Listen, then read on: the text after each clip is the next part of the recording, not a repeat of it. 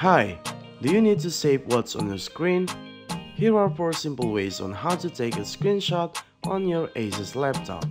The first one will show you how to take a screenshot using keyboard shortcuts. First, let's go to the page or the app you want to take a screenshot of it. Press print screen button once and that should do the trick. If that doesn't work, your system may require you to press Ctrl and print screen button at the same time. In order to save the screenshot, go to Paint by searching on the search bar here, paste the screenshot there, and let's save the screenshot on your laptop. The second method we could use is by pressing Windows and print screen button at the same time. The screen will then flash immediately, ensuring you that the screenshot was taken and saved automatically. You can locate the screenshot in the picture section of your computer, where the screenshot is saved in a folder called screenshots as well.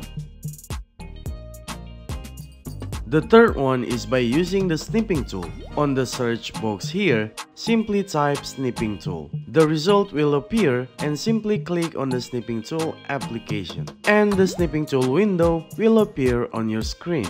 And once again, go to the app you want to take a screenshot. You can choose different mode here, but I will let you try it for yourself. Now, let's click new snip and then you can click and drag to the area that you want to take a screenshot. The fourth and final method is by using a plugin or extension that you have to install it first on your laptop. Here I'm using Lightshot, that is a Chrome extension. And again, go to the page you want to take a screenshot, click on the Lightshot here, and another tab will appear.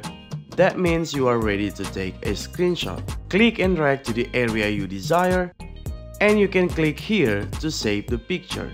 There you have it, 4 simple ways to take a screenshot on your Asus laptop.